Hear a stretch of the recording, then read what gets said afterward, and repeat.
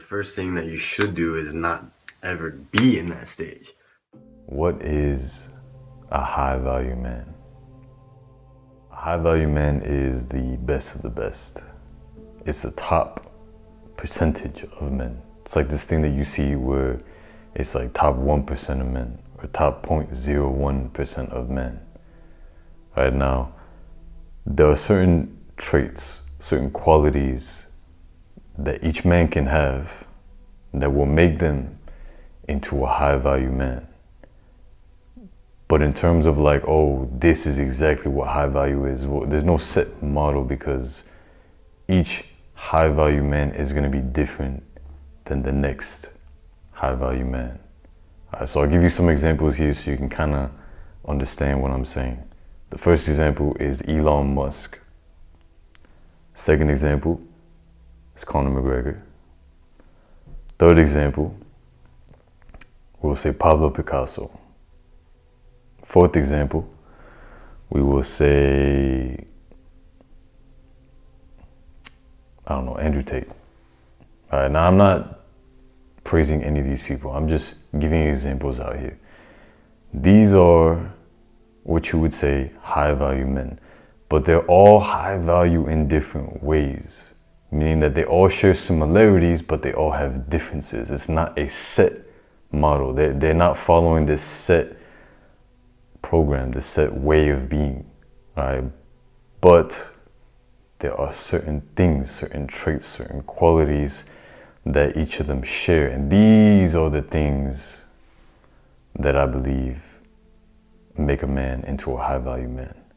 All right, now it's composed of 5 different parts. You have the social, mental, physical, financial, and spiritual. I'm gonna get into all of these. I'm gonna make videos on each of these to share with you what I've found along the way and what's been helping me to develop myself into a high value man. But for attention's sake, for this video's sake, we'll keep it short. I'll only focus on one point, and that one point is the mental. I believe the mental should be the first part that every man should focus on. Why do I say this? Because I went through many years with a pretty trash mental state. Yourself, well, damn, like, how do I get out of that stage? Well, the first thing that you should do is not ever be in that stage. And because of this, it doesn't matter what kind of success I started to achieve, whether that had been becoming very social, whether that meant having the body that I wanted, whether that meant having way more money than I ever thought I could ever have, whether that meant being very, very spiritual and just very at peace and all that stuff. Listen, the mental state is the most important one to start off, right? Because your mental state depicts what your life is going to be. Your internal state affects your external state. So if internally you are all over the place, then your life is going to be all over the place. If internally you are depressed, externally you will experience that. All right, so you have to learn real quick what it is that you are struggling with. What issues, what problems do you have mentally? Don't try to lie to yourself. Don't try to say that you are this perfectly fine individual, this normal person. Listen, there's no such thing as normal. Look around you, talk to people. There's no such thing as normal. No one is normal. No one has this perfect, picturesque life where everything is just going perfect for them. No one is perfect. Everyone has issues. So you have to be very real, very honest with yourself. Ask yourself, what problems do you have mentally? You don't have to tell anyone. You don't have to tell anyone. This is for you only to understand. All right, maybe you get upset very easily. Maybe you're very hot-headed. Maybe you're very pessimistic. Maybe you are unrealistic. Maybe you're too realistic. You see, these are things where you just gotta be honest with yourself. See where you are mentally, because only then can you start to make changes in the right direction. Now, how do you start to see where you are mentally? Well, a good thing to start practicing now is a self-reflection type practice. What does this mean? This means you go for a walk and you just let yourself think. Let yourself think about what's going on in your life, maybe about things that happened in the past, or I don't know, just whatever comes up, honestly. You can do this while walking, you can do this while sitting, you can do this while writing, you can do it as you're journaling. If you want to journal, if you want to keep track of it, you can do this. It's not necessary, but you can do this.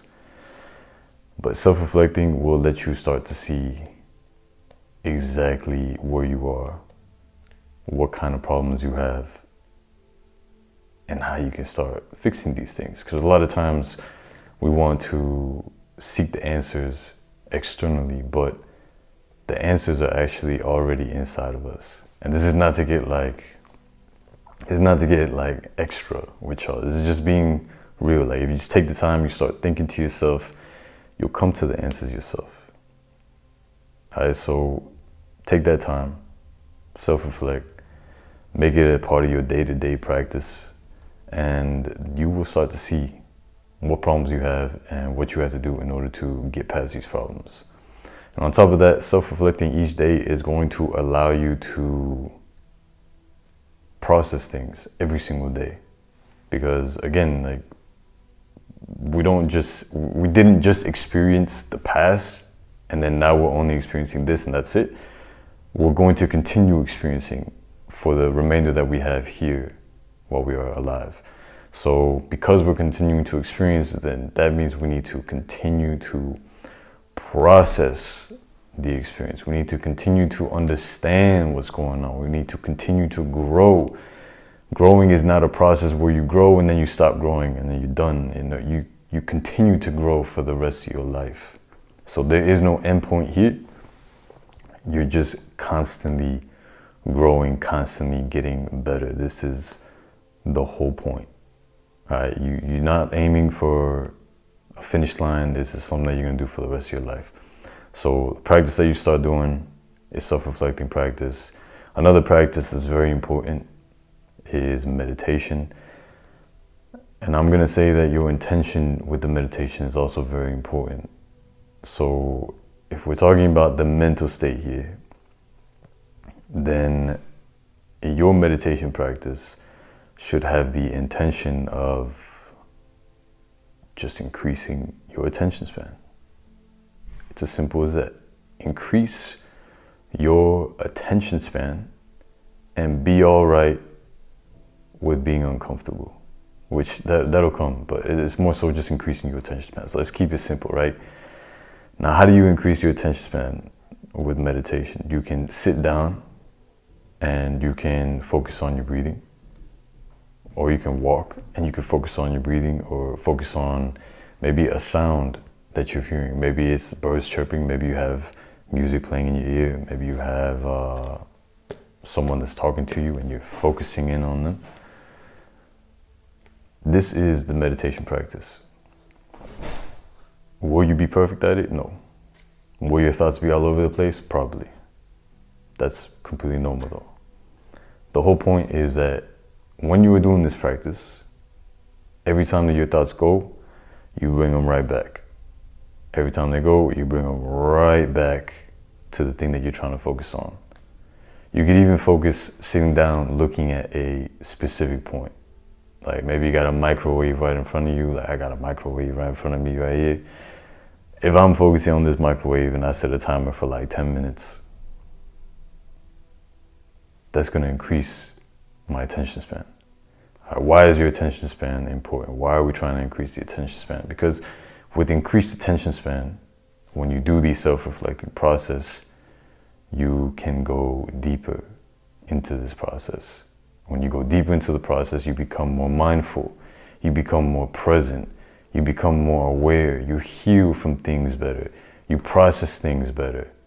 And this is all what the mental game is. This is just you having more mental ease, you being mentally in a sound place. It's like that I think it's a proverb or something like that. It's something I heard a long time ago where it's like, if there's no enemy within, then the enemy outside can do you no harm. This is essentially what you are doing with the mental state. You're taking care of the internal state so that things outside of you don't affect you. This is very important because let's say you don't take care of the mental state. Let's say that you're only taking care of like the physical state. Yes, you can achieve what you're trying to achieve physically. Maybe you get the body that you want. But what happens when you get injured? What happens when you can't work out? What happens when you lose this body? You didn't take care of the mental state. So mentally, you're probably going to be in a pretty trash place. But if you take care of the mental state, then you understand that your happiness doesn't come from you having this body the way that you want, right? If you're trying to be successful, you're trying to be a millionaire. If you take care of the mental state through the highs and lows of you developing financial abundance, financial security, you will be at ease. You will not be all over the place because your happiness does not depend on this. This is what I'm trying to get at. If the mental state is on point, everything else is on point. Your happiness is your choice.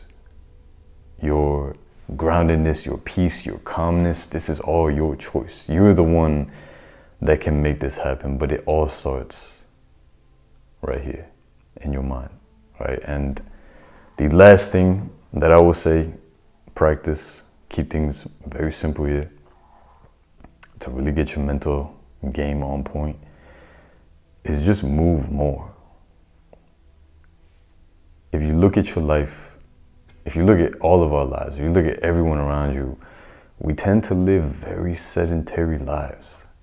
And because we live very sedentary lives, this affects our mental state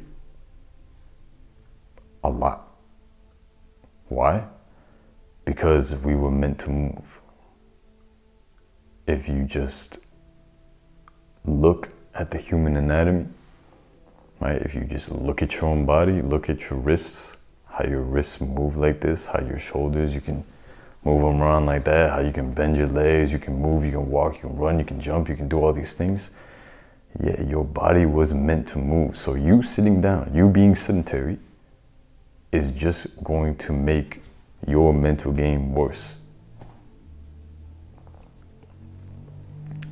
So to put it in simple words, just move more. How you move, that depends on you. You can walk more, you could swim, you could run, you could exercise, you could do a sport. There's so many things that you can do here, and I'm not gonna go too crazy in that because then we're gonna get into more of the physical aspect. And like I said, we're only taking care of one of the traits today, just to make it a shorter video, more simple video. But just move more, choose how you want to move, and you'll see for yourself. It's just mentally you're going to feel better. And if you take care of these three things, if you start the self-reflection practice, the focal-based meditation practice, and you just move more, you will notice a difference the first day. And it's a compounding effect. It always gets better. It honestly does. It always gets better. Because if you're constantly working at it, you're constantly improving, and you're constantly getting to a state where you are more at ease, a state where you are more grounded, a state where you can be happy if you want to be happy. Like everything around you could be going downhill. Like you could have no money. Everyone could have left you, your friends, your family, all this stuff, but you could be really happy in this state, because happiness is literally a mental state. That's all it is. It's temporary. And you can choose to have that state when you want that state.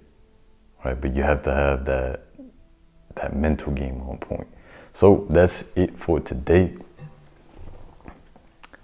This is the first part of the traits, the states.